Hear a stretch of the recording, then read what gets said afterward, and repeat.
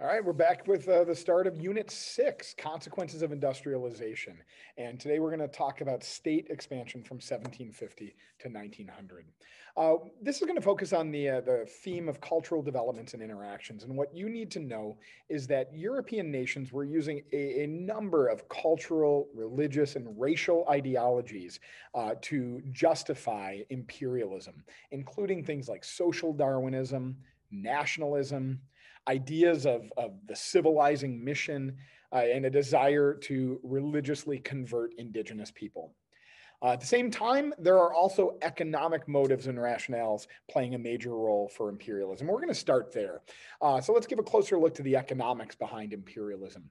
The Industrial Revolution creates a need for access to raw materials that European countries just can't acquire or within their own borders, or can't produce enough within their own borders. Things like cotton for textiles, mining for minerals and metals. Think about the tremendous amount of copper wiring that's going to be needed for telegraphs, for example. And overseas empires can provide those raw materials. Overseas empires can also provide markets for finished goods on the back end of production. For example, India is going to be producing cotton that's taken by the British to run through British textiles and then returned all the way to India for sale in India.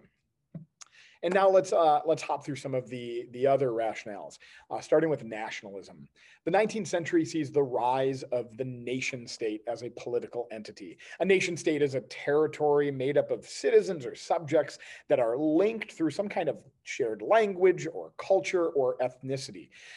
And we see that national identities that are being asserted in Europe are used as a way to demonstrate strength of a nation over its rivals through empire building. So if you build the biggest empire, you feel more nationalist pride. Great Britain is a great example of this. Their empire is going to stretch around the world, including Australia, India, the Malay Peninsula in Southeast Asia, and a large swath of Africa, going from Egypt in the north to South Africa in the south. It was said by the British that the sun never sets on the British Empire, and this was a point of pride for their nationalistic pride for their nation.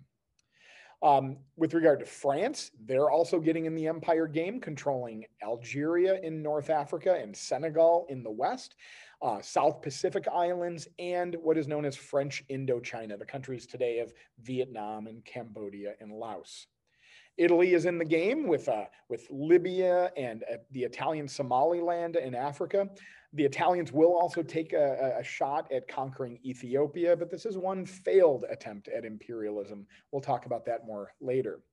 Germany, a newer country. Britain says the sun never sets on the British Empire. Germany, as a brand new country in the 1870s, says we want our place in the sun as well. And they begin to take territories in West and East Africa. And then Japan. Japan is the exception to the European model for imperialism. And after the Sino-Japanese War in 1894, Japan will take lands, take Taiwan, and eventually take complete control over the Korean peninsula. Now, we also want to talk about the racist justifications that Europeans were using for imperialism. Notions of racial superiority of Europeans over their non-white colonial subjects were used as justifications.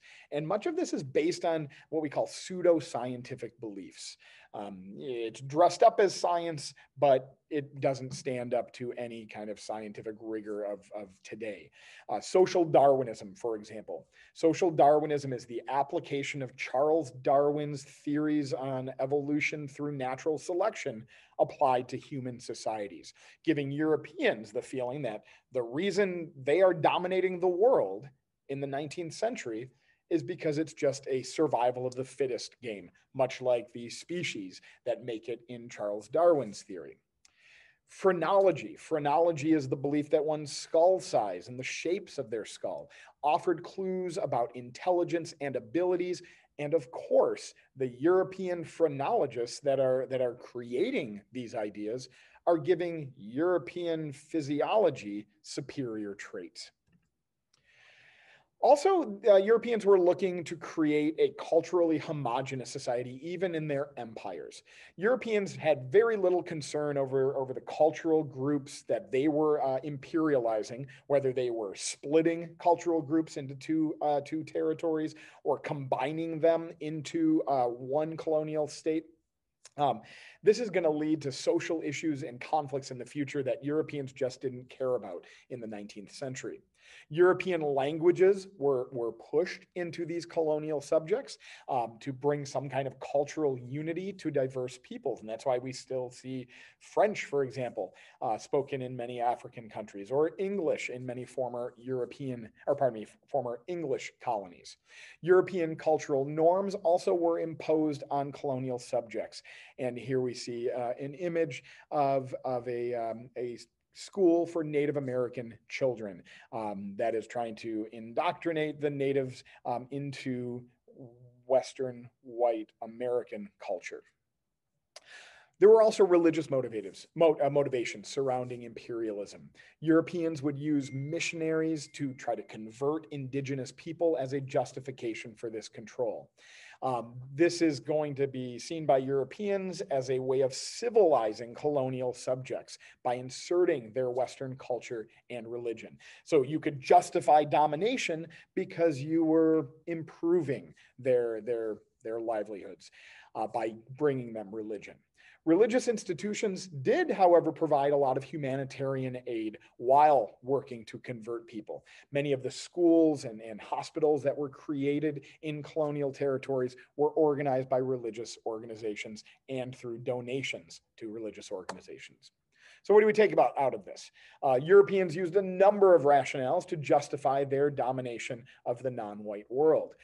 Economic needs were a primary cause of this push for empire building, and then rationalizations for the creation of empires centered on nationalist ideas, racial superiority, and the quest to convert people to Christianity. We'll see you next time.